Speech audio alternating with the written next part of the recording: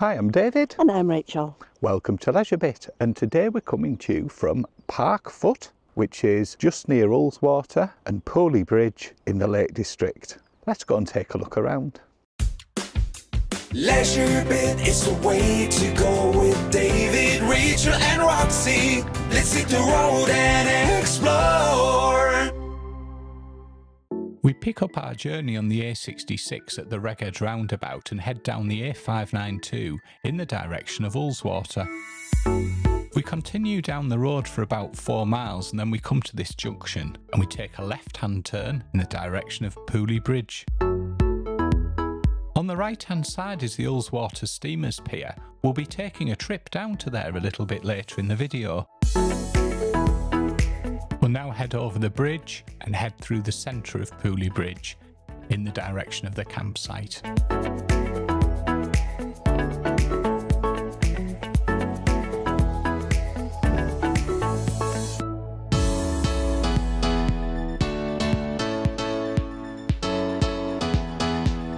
We're going to make a slight right turn at this mini roundabout, head down the road and then make another right turn when we get to the junction in the direction of Parkfoot. We carry on down this road for about 3/4 of a mile. Worth noting it's single file in places, so you may need to stop if there's something coming the other way. We then arrive at Parkfoot, which is on the left hand side, and we make our way to reception so that we can check in. Over the little bridge, it is quite tight, and then just park up in one of the bays, reception straight ahead.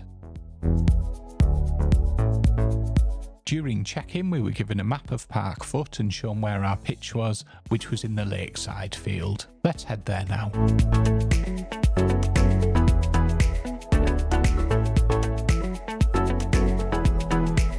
Oops, it looks like that poor chap's got stuck in the mud. The grass is still really soft due to all the rain we've been having. To head to the Lakeside section we take a right hand turn and then we take our first left, which takes us into the field. We're on the right hand side in a new section of the park. They're still doing some work to finish this off and building a toilet block, which we'll cover off later in the video. We were on pitch number 288, which is on the right hand side.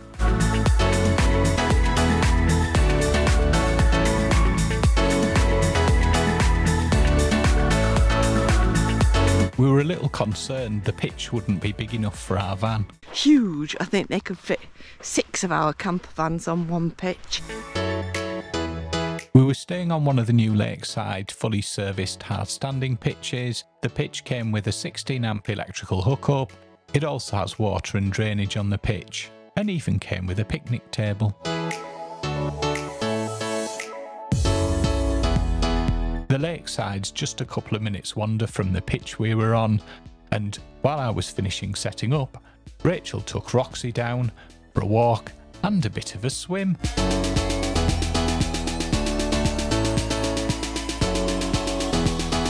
After we were set up and Rachel and Roxy were back from their wander, we then walked into Pooley Bridge, which is about 10-15 minute wander along.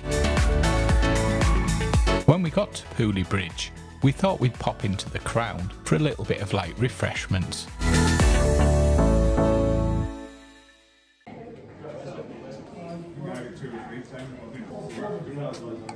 Happy bank holiday. After our refreshment, we then had a little wander around Pooley Bridge and then made our way back to the campsite along the lakeside, where we chilled out in the van for an hour or two. We decided to treat ourselves to a takeaway for tea, so we made our way up to TJ's, which is where we checked in. These pitches are nice along here, just along the side of the stream.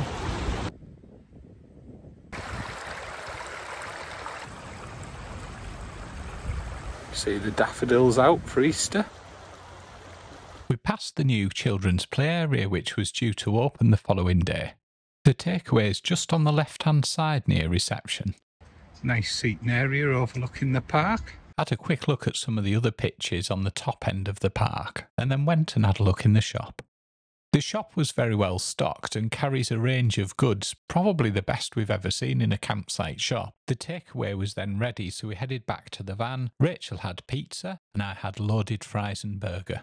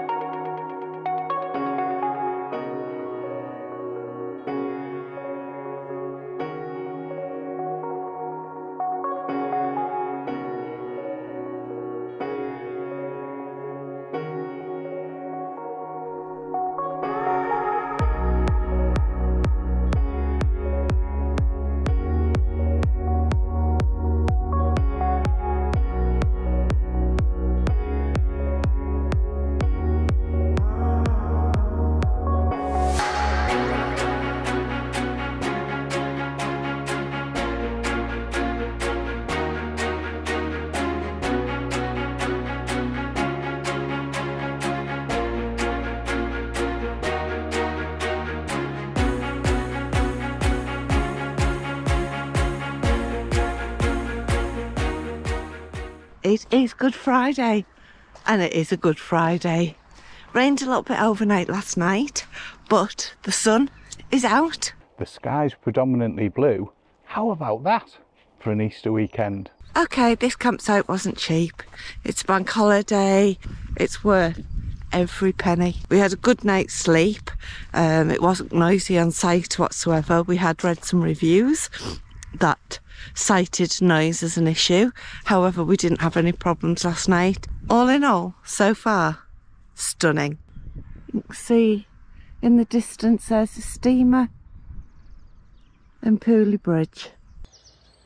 Have a look and see how much the awakened surfboarding is. Wake surfing and knee boarding, 30 minutes is £70 and paddleboard hire is for 1 hour is £20. And this is just at the Lakeside at Parkfoot. Plan for today is I'm going to take a trip on the Ullswater Steamers. I booked it last night. I asked Rachel if she wanted to go and she said she was fine. She'd been on it before. Between us, really glad Rachel didn't want to come. It was £24 in adults. That would have been nearly 50 quid. If you're a member of the Caravan and Motorhome Club, there is a 10% discount you can get off it, so saved a couple of quid there. There's a lot of people getting stuck in the field here last night. Imagine it's going to get really busy today. A few more people had turned up yesterday, but I believe the site's pretty much full tonight. We have been here 3 times in total. We came a couple of times with friends, and then we came after our honeymoons, went around touring the Lake District in the motorhome, and Parkfoot was one of the sites that we came to stay at. The weather got horrendous on one of the nights. We were that couple, that one that was sat inside the motorhome, snug as little bugs in rugs, when the wind was howling, the water was lashing down, all these tents were fleeing everywhere. When we woke up the next morning, there literally was, I think, 1 tent left on the site. Everybody else had gone to check into caravans or sitting in cars and stuff. It was wild, absolutely wild. As well as the walk along the lakeside, which is just down that way, there's also this walk along the top here, which has less roots and things in the way, so a little bit of an easier path to tread. We took a wander into Pooley Bridge to get some breakfast. See Pooley Bridge's a new bridge from down here.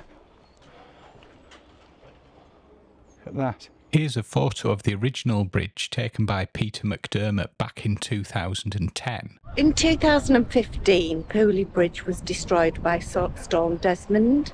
The whole bridge completely washed away, and one side of the village was cut off from the other. It took a long time to rebuild this bridge. It cost £5 million. David's going to go on the steamer this morning. I'm not, because I don't think Roxy will like it. I'm going to go back and play at the lake with her. There are a number of pubs, restaurants, cafes and bistros in Pooley Bridge. Pooley Bridge, formerly known as Pooley, is first documented in 1252. The name derives from the pool just above where the river emerges from the lake, meaning hill by the pool. where there was once a V-shaped set of stepping stones. In 1764, a 3-arch stone bridge replaced the stones, and this is where Pooley Bridge gets the second part of its name from. The Crown Inn, formerly known as the Robin Hood Inn, is one of the original inns from this period, opening due to a rise in popularity of the village, standing for more than 250 years. So that was the Crown for breakfast. What did you think of your breakfast? The breakfast was very nice. It was a shame when we went in that we couldn't sit outside and had to move table. Top tip for you: if you go in the Crown for breakfast and you're not a resident, don't sit at one of the set tables. Absolutely cracking breakfast, and it came in at £27.40 for what we had. Not the cheapest, but tasty. The village store has a good selection of things. If you've forgotten something and need to pick something up, or fancy a little treat. Granny Dalbeckins is open from 9 o'clock. They do afternoon teas and Prosecco's. The garden's beautiful. It's the car park over the other side of the river.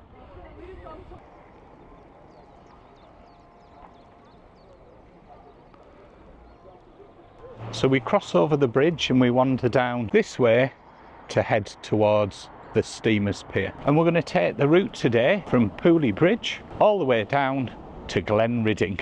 It's a nice bright day. Hopefully the weather stays nice. It is forecast it could get a little bit variable with some showers, but fingers crossed we should be fine. It's about 5 minutes walk from Pooley Bridge. Nice seating area here.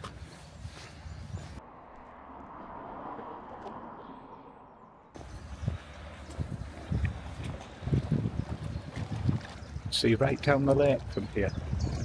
Also see the boat we're going to go on. And you can see the campsite. Accessible ramp as well. See the sailing times. The Aeroforce shuttle as well. This is the current season sailing times. Do check for when you visit.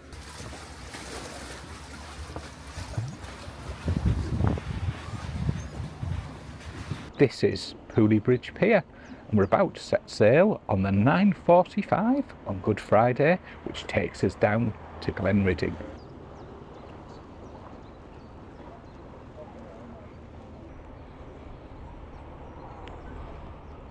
There's a bit of sun here today, so fingers crossed it stays.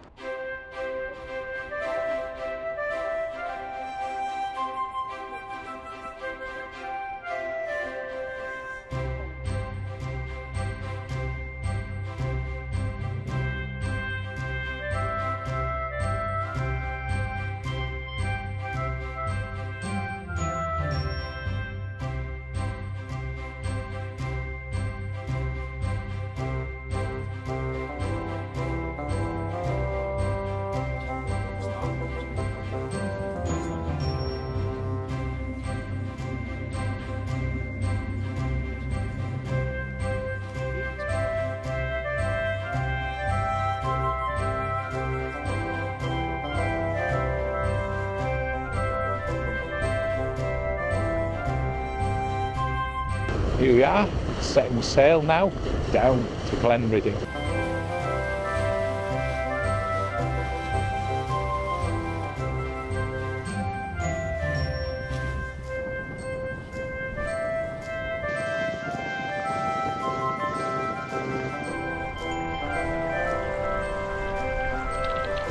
There's David on the steamer.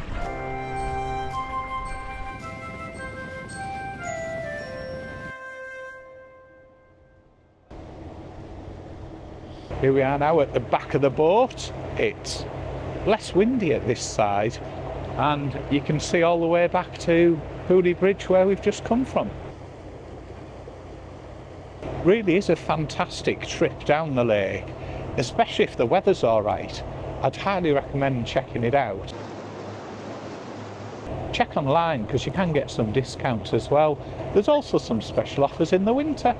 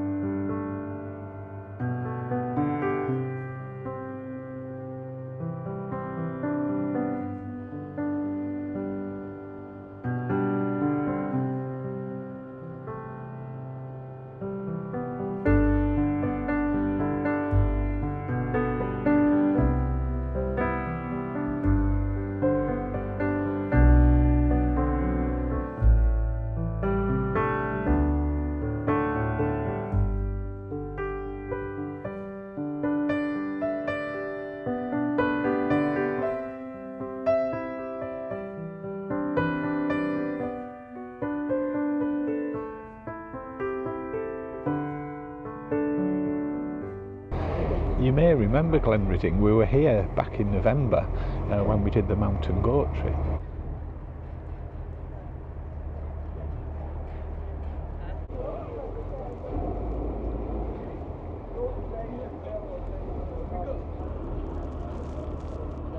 Straight back to Pooley Bridge on the next boat. Okay. You are there? Yeah. Yeah. It'll be the one at the far end of the pier. Just on the queue entrance.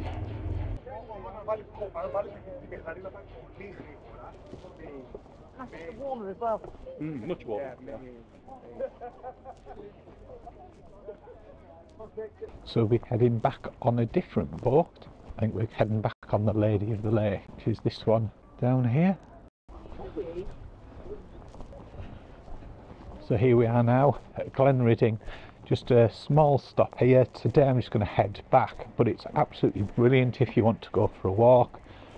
You can also get a little ferry across to Air Force. Take a look in the cafe here on the pier. I grab myself a cup of coffee.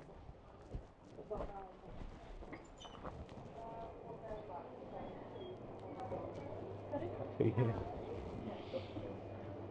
After grabbing a cup of coffee from the cafe, I had to wander around. Had about 20 minutes to half an hour before the steamer was due to go back down to Pooley Bridge. Some picnic benches if you fancy a picnic. Hoping to get back to Glenridding a little bit later in the year, maybe May sort of time, as we've got an afternoon tea at one of the hotels around here, which we're looking forward to.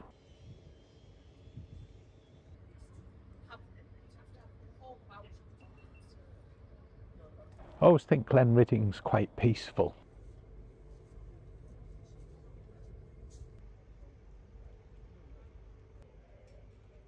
There's the steamer heading off towards Air Force. The leg to Air Force is a different route to the normal one that goes via Pooley Bridge, Glenridding and Howtown. There's quite a few canoes and kayaks out, which is great to see this early in the season.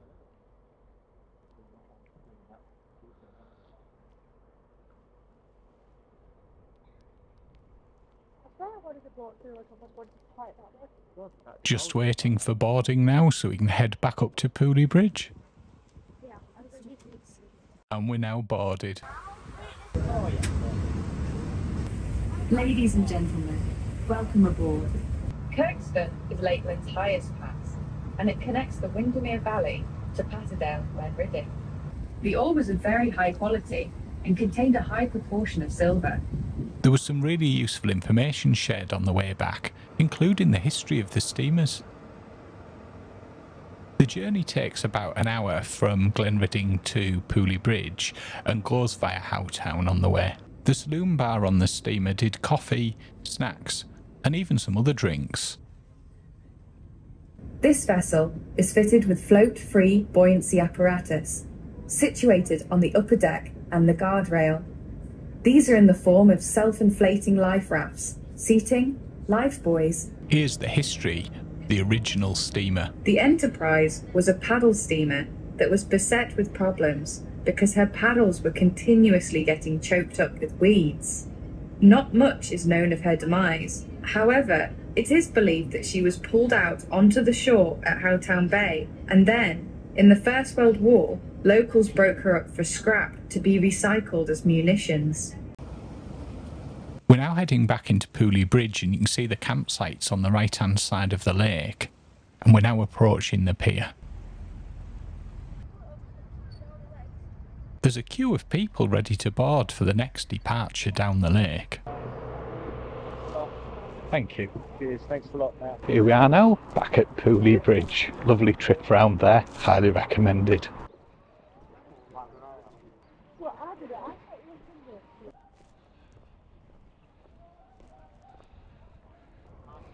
Started raining. It's bound to, it's bank holiday. So I headed back to the campsite. When we came here years ago, we always used to wander down this path and always wondered what it'd be like to live in one of these beautiful places at the other side of the lake. Look at these. They are stunning. Just after 12:30 on Good Friday and the camping field's starting to busy up. Oh my goodness me, somebody's got very stuck there. Glad that wasn't us. It's just starting to spit on with rain. We've just seen David come back on the steamer. So we're going to sit down, go and put the brew on and wait for him to come back. We'd booked into TJ's restaurant on the site on the Friday evening. They're in the process of building a new facilities block for this end of the site. That'll be very handy when it's open. The new Lakeside showers and toilets. By the time you come to visit, you never know, they might be finished. The sheep there in the field, it's a lot busier than it was last night. Wow, 24 hours later, and I can't believe how much busier it's got here. And we're off for some tea in the restaurant. TJ Bar, I think it's called. TJ Bar and Restaurant. So we'll have a look and see what that's like. And it's raining again. What's really good to see today, apart from the rain, is that the Ninja Trail's open for the kids. There's loads of kids really enjoying it. Takeaways on the left. Reception. You can go pony trekking as well here. 30 minutes for £25. That's not too bad, is it? When we arrived in the restaurant, it was relatively quiet, but it very quickly started to fill up. We got there for about 5. There was a couple of sections inside. One seemed to be a bar area that we walked through to get to the restaurant section, and then this section which was predominantly people eating meals. There's a bar you can see just behind there. Pondering on pizza. Do you know what you're going to have? Fish and chips. It's Fish. Good Friday. There's nothing else you yeah. can have on Good Friday. Good thinking, Batman. Chips. Rachel went for the pie in the end. Look who we found down by the lake. It's Rachel and Roxy. It's cracking to have the sun out again. Can you believe that? That's 3 days in a row the sun's come out.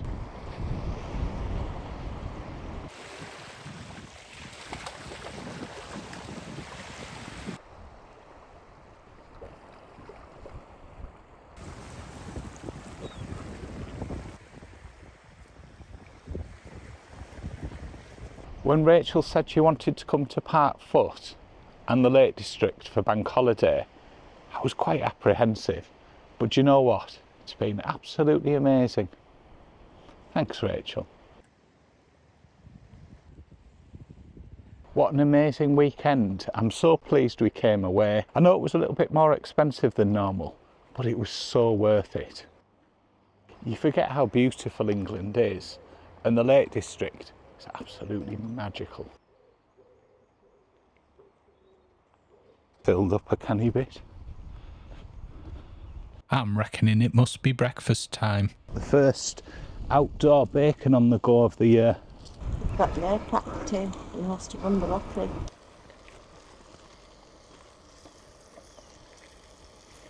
Look at that.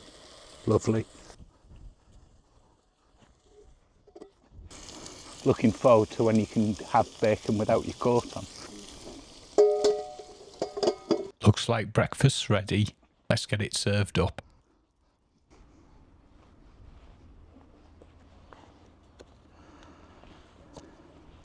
Cheers. Nice and crispy. Crispy this morning. Some would say overdone. Well, that's it. All good things must come to an end, and unfortunately for us, this was the end of our break in the Lake District for the Easter Bank Holiday. I'd go back there again. Would you? Yeah, I'm one of them pitch. It'd be better when that toilet block's done. Rachel, what have you thought of Parkfoot? I have had an epic time. It's been amazing. The pitch is huge, huge, huge, huge. The restaurant facility is absolutely amazing, and the lake, just fantastic. I've really enjoyed it. In fact, I wish we were staying longer. What about you? Yeah, I think it's been really good. I was a little apprehensive coming on a bank holiday weekend. It was also, I don't think we've covered the cost yet unless you spotted it in the graphic. It was £61 a night, £60 plus £1 for Roxy. So it was fairly expensive.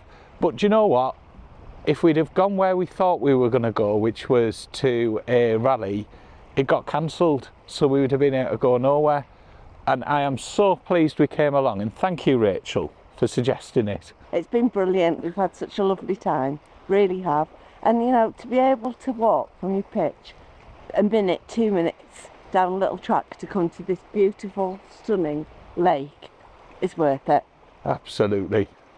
Thank you for watching. Hope you've enjoyed it. And we'll catch you for the next bit. Bye.